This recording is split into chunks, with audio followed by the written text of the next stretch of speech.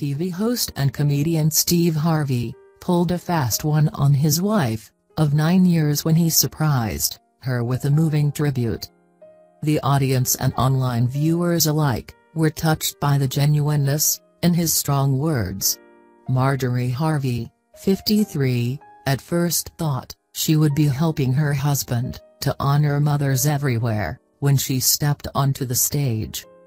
But Steve, 61, told her that instead of the week-long stint, she was really there so he could honor her. Marjorie turned towards the show's crew and asked them, "So you guys lied to me?" To which Steve confirms, "Yep, they lied to you."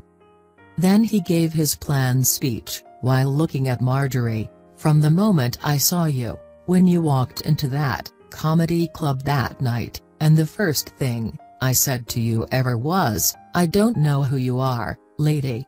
But I'm gonna marry you one day." As he went on, Steve gets so emotional, he has to pause. Marjorie gave him a hug before he continued.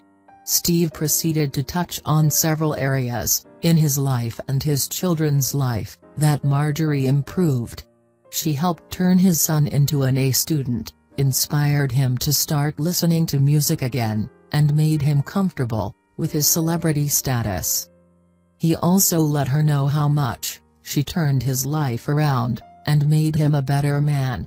It was an incredibly touching tribute given by the TV host veteran. In the end, both of them are in tears, and Steve seems a bit shaken. He quickly cuts to a break.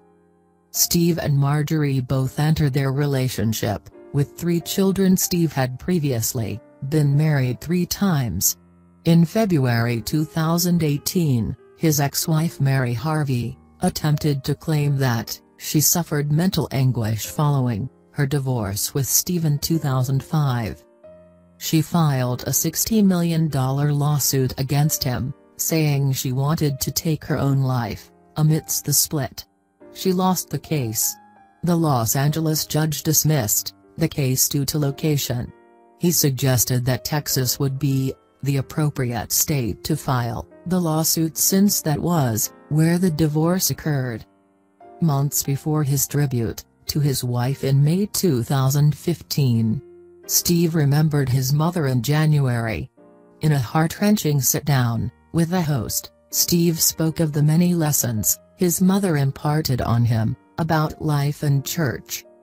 When he reached the point where he related his daily reminder of his mother while tying his tie, Steve couldn't continue. He went silent for a long time, drawing the audience to applaud him for support. When he continued, Steve wrapped up by saying how proud he hoped his mother was of him, and how much he loves her.